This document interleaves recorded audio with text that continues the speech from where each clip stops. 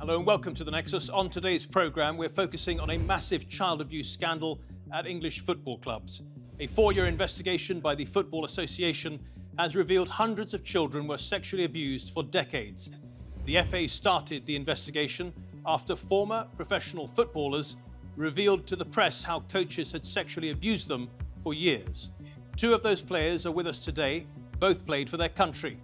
FA Cup winner Paul Stewart and his former Manchester City teammate, David White.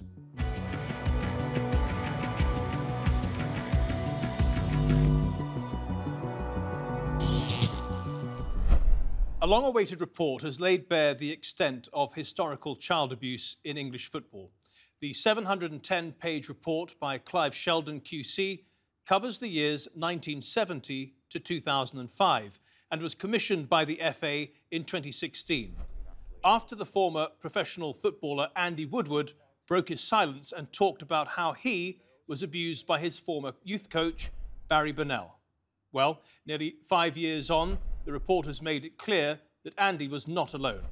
It found that at least 692 others had also been abused and noted that the number was likely to be far higher because not everyone would have come forward. It also found that there were at least 240 suspected perpetrators. Where incidents of abuse were reported to people in authority at football clubs, their responses were rarely competent or appropriate. It said that the FA failed to stop 2 of the most notorious perpetrators, Barry Burnell and Bob Higgins, from being involved in football. However, it concluded that there was no evidence the FA knew of a problem before 1995 and that abuse was not commonplace, nor was there any evidence of a paedophile ring. Well, the abuse suffered by Andy, our guests Paul and David and many others is also the subject of a major 3-part BBC documentary called Football's Darkest Secret, which has just aired here in the UK. I had some highs in my career. I never enjoyed them because I had this empty soul. It's a dirty secret deep inside you. It's like a stutter, but it's like, even if you want to say it, there's something in your mind that stops you. The reason I can't tell anybody else is for fear of my dad finding out. They all wanted to be footballers. And Paul Stewart and David White join us now. I wanted to start with you, Paul. Seeing this documentary air, the entire nation seeing it, it's all come out in the open. What does it mean to you? Well, it's taken a long time. It's taken some 3 years with all the trials that were going on in the UK with Higgins and Burnell and other legal reasons. It has taken some 3 years to come to fruition. I think it's a fair production of what happened to us as children. I think it depicts an awful lot of the impact of that abuse and how it's affected us through our lives. I think it's a totally rounded and fair view of what really happened back in the 70s and 80s. Do you think that it might serve a greater purpose as well to perhaps help children and their parents who might be going through something similar but feel trapped, they can't say anything? Well, I certainly think from the response that I've had in terms of personal messages, social media messages, and parents saying that they now were going to be more vigilant when they drop their children off at any sort of sporting setting. So I think for certain it has opened a lot of people's eyes. You know, sometimes I think there's that thought that it won't happen here or it doesn't happen in our club or organisation. Yeah. And they've now realised that it can happen anywhere. And I've said how vigilant they're going to be. Yeah. Paul, can I just concentrate on you for a moment? People will remember you, I remember you, from the FA Cup back in 1991, which you won with your team Spurs. I mean, it was an incredible game. Everyone will remember it for Paul Gascoigne, one of the greatest players of all time, injuring his knee severely. And then it was sort of on your shoulders and the rest of your team to win the day. And you scored one of the goals, the equaliser, and then you raised the FA Cup above your head. And no one could have guessed what you were going through. And everyone would have just expected you to have been on top of the world. But how was it for you? I mean, there were moments of elation. I've got to be honest, and I've quoted this often. I have the FA Cup winners' medal, as you quite rightly say. I have 3 England caps in my home, but I don't put any of them on show, because for me, looking at them just represents the pain and the suffering and what it took for me to reach that level. So for that reason, I don't put them on show in my home. If we were just to go back to the beginning then, Paul, when you were a boy in Manchester growing up, all you wanted to be was a professional footballer. Why was it so important to you? I think when you were growing up on a council estate in Manchester, within short there, it was in some ways a way to get out. But I think mainly it's because you watch your sporting idols and you wanted to play in front of them big crowds. It was the only thing you ever wanted as a youngster. And I think, you know, I was no different than anyone else on the council estate that I lived on. We all had high aspirations of becoming a professional footballer, and it was our only dream. I know it was my only dream ever since I began walking. I just wanted to emulate the players that I adored from the club that I supported. And, you know, I suppose that was probably my downfall in terms of the abuse that I ended up enduring, because these paedophile coaches knew that. They knew that you would almost do anything to realise your dream, and they preyed on that. And this scout who spotted your talent, he became the abuser. How did he approach you? How did he approach your family? Well, he approached my dad when I was playing for my school team. I had heard about this team because they went on overseas trips to places like America and Ireland, which were really unheard of back in the 70s, you know. And we were lucky as a family if we had a day out somewhere local, or maybe stay a week in a caravan, because we didn't have the resources nor the funds to be able to afford that. He came along, he brought gifts, not just for me, but for my family. He told and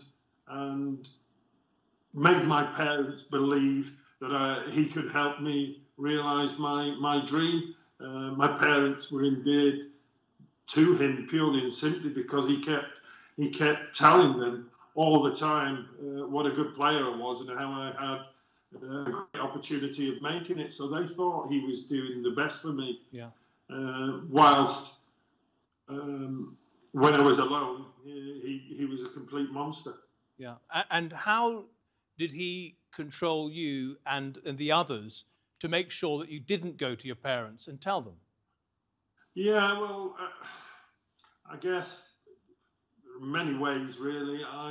The reasons for me personally were, after the first time that he'd abused me, he threatened to kill my brothers, kill my parents if I said anything. He told me it was what I had to do if I wanted to become a footballer. I didn't want my brothers and my family not to receive the gifts that they were receiving, because I knew that we couldn't afford to go out and buy them. I mean, we're talking about the latest football boots, the latest sportswear. Yeah. He even bought my parents a colour TV. But I think the overriding reason that I didn't speak as a child was I genuinely believed that this coach had the power to give and take away the only thing I ever wanted to do, and that was to be a professional footballer. Yeah. So, you know, amongst all the reasons, the fear was that he could take my opportunity, the only thing I ever dreamt of becoming, to be a footballer. And the idea of approaching the club itself for some help, that just didn't occur to you? Well, as I say, no, because of the threats on my family. Yeah. These people are very clever at isolating you, grooming your family, or back then it was grooming the family, and leaving you with nowhere to turn, or the feeling that you had nowhere to turn. Yeah. I mean, David will tell you, I thought if I told my dad would kill him. Yeah. and I didn't want to lose my dad. Yeah, that so was there are a lot of overarching reasons why young children don't speak out. That's something we saw in the documentary. David, I'll come to you now. You know, you were playing at Man City for 8 years alongside Paul, scoring goals, and no one would have guessed what hell you would have been through as a kid to get there. Well, no. You know, in some ways, you know, Paul and I, it's often said to us how strong we must be to sort of come through the abuse and had the careers we had. But I think both of us would say that we got 4 England caps between us. You know, we thought we were better than that. Should have been better than that. And, you know, we both of us wanted to get 50, 60 England caps. So, you know, I wanted to play for City forever and score a couple of 100 goals. That's what I wanted. So it is all relative. But in reality, the last thing I felt as a footballer was strong. I felt so weak and so vulnerable. And it's difficult. So I wrote a book a couple of years. Well, it was just being finished as 2016 November approached, and just telling that story, even just to myself, made me understand myself a lot more. But you know, you're not to know, and we do from time to time. We'll do workshops with people, and you can literally sit there all afternoon and discuss reasons why you might not disclose abuse. For mine, very much was immediately that you know, I honestly thought my dad had killed a guy, and you know, my dad wasn't a violent guy in any way, but that fear of as a 10, 11-year-old kid, you're making a decision of an adult that I'm better off suffering this than losing my dad or putting my dad and my parents through this. Yeah. And those reasons for non-disclosure, you know, they change throughout your life. Later on in life, my dad became ill, and again, there's always a reason why you don't want to put that onto. In particular, my parents split up when I was 7. My dad was the football fan, my dad was the City fan, and my dad was the one that was taking me to these games, and for all the right reasons. And this is maybe the bit that parents today might find hard to understand. For all the right reasons, my dad was allowing me to go. You know, some of these were not football trips. I went to Spain, to Mallorca, literally on a holiday. There was myself, Benel, and one of the other young players. Now, would you make that decision to do that now as a parent? I hope you wouldn't. Unfortunately, you know, a massive percentage of coaches and volunteers in all sports are absolute genuine people, but it is also potentially a place where predatory and people and paedophiles will see opportunities. You mentioned. I was going to say you mentioned the abuser Barry Bennell, one of the most prolific child abusers named in the report. He was first convicted in 1994 in Florida after a 13-year-old boy and his team made allegations against him while on tour there. He's been subsequently convicted in the UK of more than 60 child sexual offences against 22 boys dating back to the 1970s. He's been tried a total of 5 times and is currently serving a 34-year prison sentence. And despite dozens of outstanding allegations against him, it's unlikely he'll face any further trials.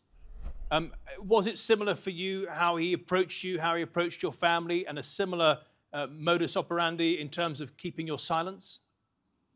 I think in many ways I consider myself fairly lucky. It might sound bizarre, but I think this was, my time was quite early on in Bennell's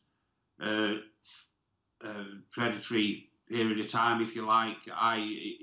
This happened to me on just a few occasions. It was very easy for him to do it because it was literally ask my dad to can he come and stay at my house for the week. There was always a good reason why I would go and stay with him. He'd pick me up from Main Road, the football City's ground, and he'd want me to watch a particular player or team the next day. And it was always for the right reasons. When you look at what happened later on with a lot of the lads that were abused, it was really was systematic in terms of you know, how many boys would be in his house at one time, and there's a real, I hate to say, but a real sort of sophistication about them. But overall, the overarching thing was always that all these guys were ambitious to be footballers. All the parents were ambitious, and they would do anything. And they genuinely, all the parents, believed that by allowing the kids the time to spend with Bennell, you know, would be the best thing. And you know, there's no doubt that they were. You know, he was a very, very good football coach. Paul, I just want to ask you, you know, the FA knew that Barry Bennell had been convicted in 1994. Another footballer, Ian Ackley, spoke about his abuse at his hands in 1996. And yet it took 20 years for the FA to commission this investigation. This could have all been brought to light potentially years ago. It took Andy Woodward to come forward in 2016. Could this have been sorted out years ago or brought to light years ago? Well, yes, there was a massive, massive opportunity missed. There was an investigation of sorts. The FA were approached and chose to ignore the fact. They knew Bennell had been convicted in Florida. Yeah. So I believe that the opportunity was missed back in 1997 when Ian Ackley supported the youngster who came forward in America and accused Bennell of abusing him. Even the media, the newspapers, they refused to report on what Ian had said and when he'd come forward. Why do you think why do you think they were reluctant to pick it up? You're talking about probably a different era. You know, what you've got to understand is these coaches that were associated with clubs, they brought players to clubs that earned them money.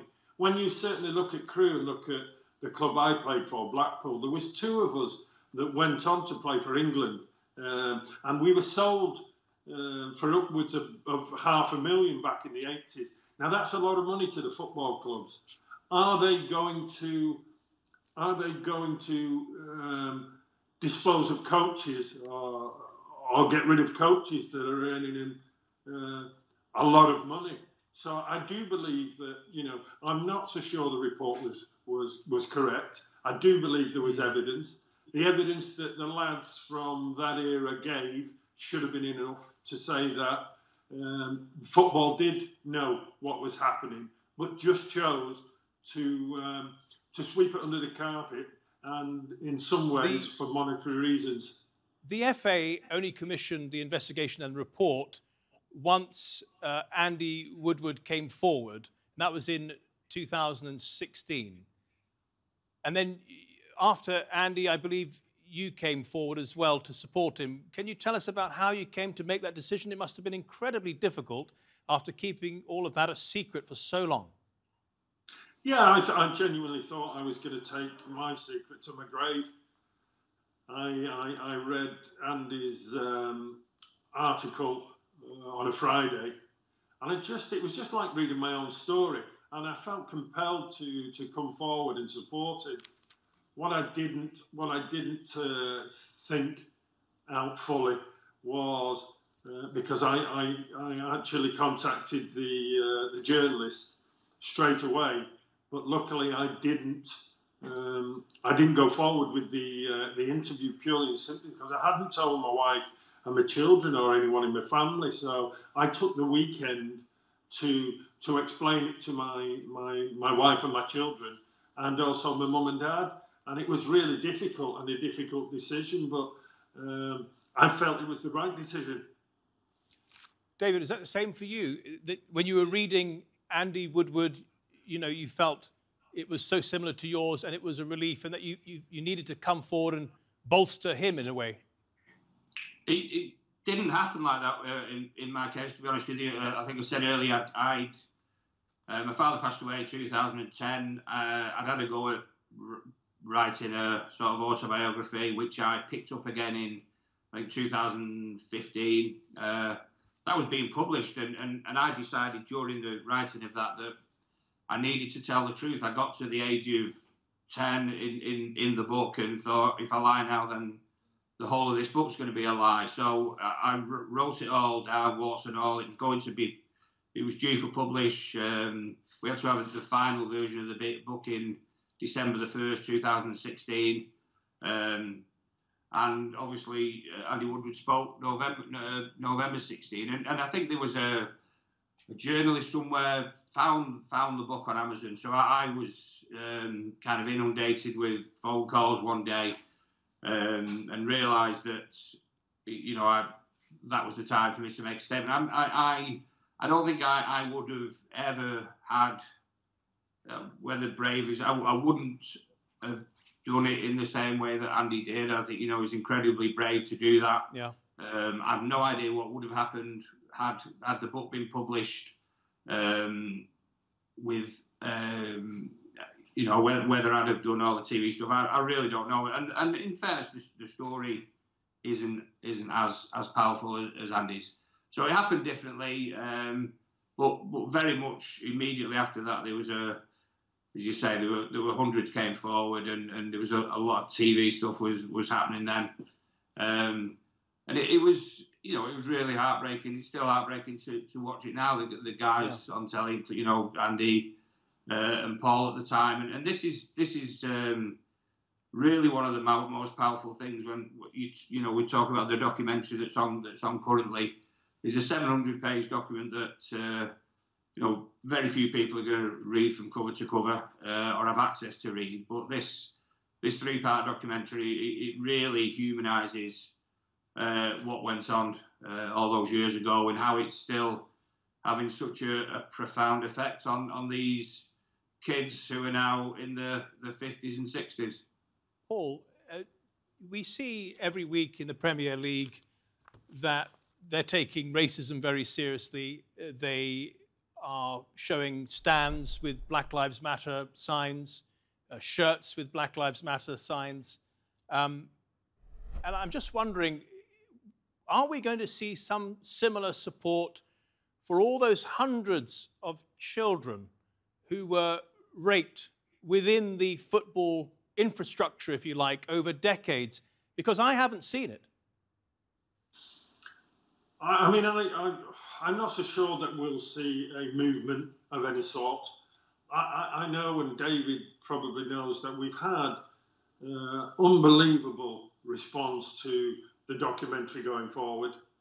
Do you know, us as individuals that went through that back in the 70s and 80s, I think we feel that this documentary is rounded and it tells the truth about what happened back then. I think, and certainly in my case, I want to move forward now. The story has been told. The nation know what happened back then. It gives us a chance to find some solace, move forward. I hope the other lads find some strength. But I'm not so sure that there'll be any kind of movement to like the Black Lives Matter or any of the other movements, kick it out or whatever. And I'm not sure the lads really want that, because it's a constant memory. It's a constant memory. I think a lot of us just want to now get on with our lives. Yeah. We have been vindicated. I was thinking about what happened to us. So let's, for me personally, it's about moving on and trying to live the rest of my life. Paul and David, I'm sure you coming forward, telling your story, could potentially help a lot of people at home, parents, children who may find themselves in a similar situation. Paul, if a child finds themselves in such a situation, trapped in that way, what kind of advice would you give them today in 2021? The only advice I'd give them is to speak to somebody, speak to a loved one, speak to a parent, speak to your coach or one of the coaches at the club. The infrastructure and the support that they have in the elite game now is second to none. Certainly in football, So what I would say is speak to somebody, because I wouldn't want somebody's life to pass them by like mine has. I'm 56 now. You know, I was 52 when I came forward. It's a lot of years where I believe that I've gone through sheer hell, and I wouldn't want to wish that on any other individual. Paul Stewart and David White, thank you so much for your contributions today on The Nexus. Really appreciate it.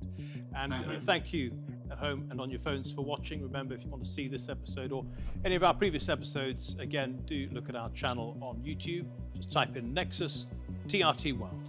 Until next week then, goodbye.